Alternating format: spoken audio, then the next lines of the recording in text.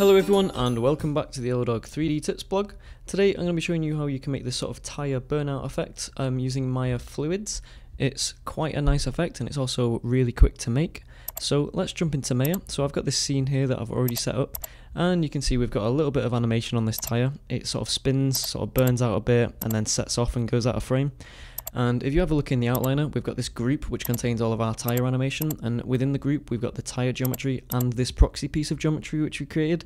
It matches the circumference of the tyre and that's what we're going to emit particles from. So we go to the effects toolkit and go to fluids and create a 3D container and just check the little box. We're going to reset the settings to default, and in the X size we're going to put it to 30 and we're just going to match that in the Y and Z value and untick add emitter and click apply and close. And we're just going to move this container up to the center of the tyre so it matches the floor plane. And straight away we're going to change the base resolution to 25, and this is basically a master quality switch for the simulation. You want to keep it quite low, like 25, whilst you're setting the simulation up. So we need to select the fluid and then our proxy cylinder and go to fluids, and we need to go to add edit components and emit from object. And now if we hit play, you'll see we're getting this emission from our proxy geometry. But it doesn't look quite right just yet, so it's obviously getting cut off by the bounding box. So what we need to do is go into the fluid shape and go down to auto resize, and we need to auto resize this. And values that I found are good for this auto resize threshold, I'm going to chop this one in half, so it'll be 0.005. And the auto resize margin, I'm going to put this to 12, and this is basically just going to create sort of a shoulder of 12 grid spaces between the edge of the simulation and the bounding box, just so nothing's getting cut off. This auto resize margin adds a lot of simulation time. Like, I think the simulation time just basically doubled from putting it to 12, but there's nothing you can do if you have it lower. I've found that the particles sort of get cut off, especially when you're rendering with Arnold. So I'm going to go down to the content details, and under density, I'll just leave the density scale at 0.5. I'm going to affect this dissipation, and this is basically how fast the smoke disappears. So if I just put this to 1, that's going to make the smoke disappear a bit faster. And with the buoyancy, I'm going to give it a negative value, because if you imagine burning rubber is quite a dense sort of smoke, it's not going to rise as quickly as sort of burning paper or something like that. It'd be quite thick, dense smoke, so I'm giving it a negative buoyancy value. Under velocity, I'm just going to increase this swirl value, and that's just basically giving the particles sort of tendency to form like sort of swirls, sort of swirling patterns.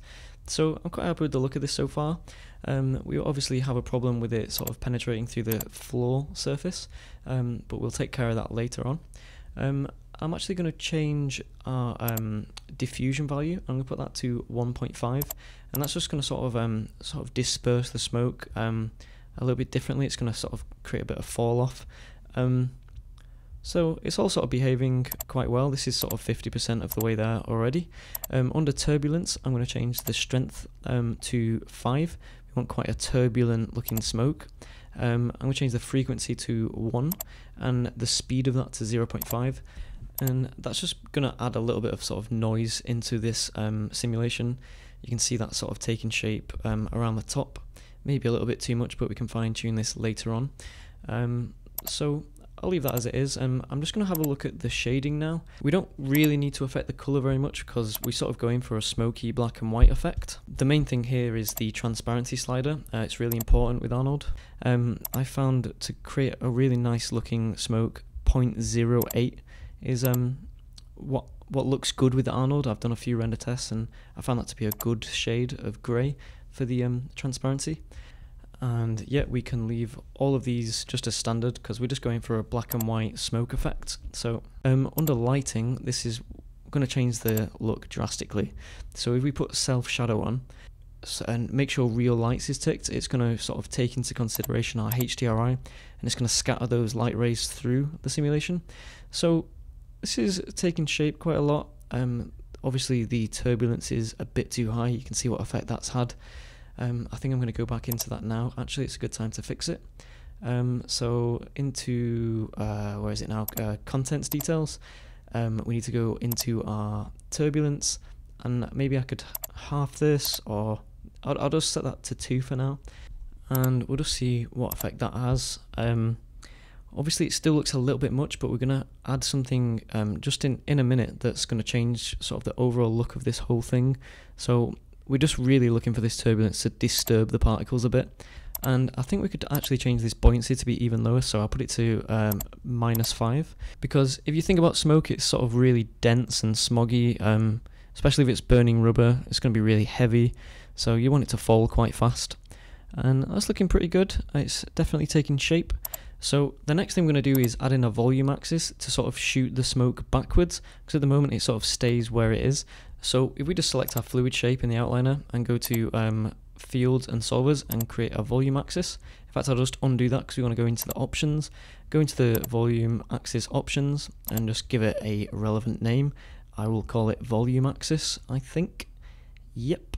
I'll change the magnitude to let's say 50, and I'm going to change the shape to a cylinder, and I'm just going to go down and I'm going to change this along axis value to 2, and that's going to sort of shoot the particles out. So if you imagine it like a sort of a vacuum cleaner, it's just sort of hoovering up the particles and shooting them back out in a direction that you choose, and you can see the arrow shows you the direction it's going to shoot them in. So I'll just put this near the base of the tyre, because that's really where the smoke's going to be sort of shot out from on a real tyre. So if we hit play now, we can see what effect this is having. You can see that the volume axis is sucking in those particles and shooting them out behind. And it's all starting to take shape. That's sort of looking a lot like I would expect it to look like. And now I think is a good time to take care of this sort of issue where it's going through the ground plane. So if I select the fluid shape and then shift select our ground plane, we can go to our, where is it? It's in fluids, and then we need to click make collide, and as simple as that, we've added in the ground plane. Now the fluids are going to interact with the ground plane, they're not going to go through it anymore. Perfect. And I think we could actually increase those shadows inside a little bit. We could make them much more pronounced. So I'm just going to stop the simulation here. I'll open up the IPR window just so we can see what it's looking like at the moment. And it's looking pretty good. It's rendering perfectly with Arnold. Arnold works so well with these things. It's so well integrated with Maya at the moment. So I'm going to go into the fluids and sort out the shadows. Go down to lighting and change the shadow opacity. Just put that at 1, and that's going to really darken up those shadows, create a lot more depth in this simulation. And if you wanted to fine tweak the Arnold system, you can go down to the Arnold tab within the fluid shape, and you can get plenty of options here. By default, they're all pretty much set up how you would want them at the moment. You can also tweak how this volume is going to react with the light. So I'm going to select my Skydome light with my HDRI in it, and just make sure that effect volumetrics is ticked, and you can increase the volume samples, and that's going to reduce some of the noise inside of the fluid sim. So that's basically all there is. Now, once we've sort of happy with the simulation, we can up that base resolution that I showed you earlier.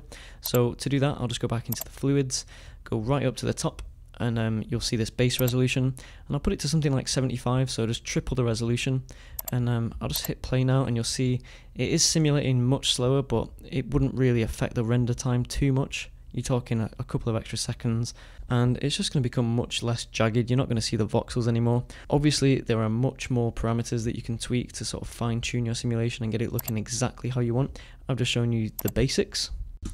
But yeah, there it is. So once again, thank you very much for watching, and stay tuned for more 3D tips. Cheers!